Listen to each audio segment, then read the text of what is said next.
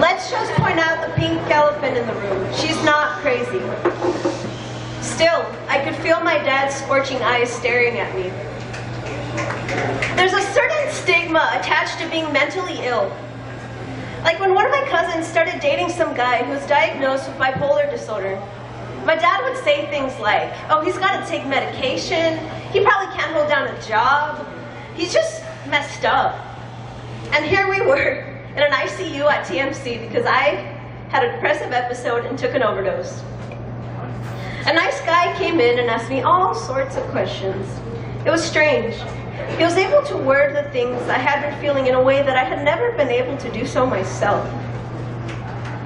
But at the end of our session, the nice guy closes his binder, takes a deep breath, and says, well, it looks like you've got the typical indications of obsessive-compulsive disorder and bipolar disorder. He went on to break down the definitions of the two, though my mind was elsewhere. What's my dad gonna say?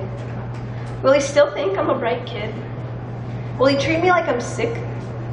Will he still have hope in me? I'm not sure what for, but I thank the guy and he gets up to talk to my dad. My head is spinning, I'm shaking, I zone out.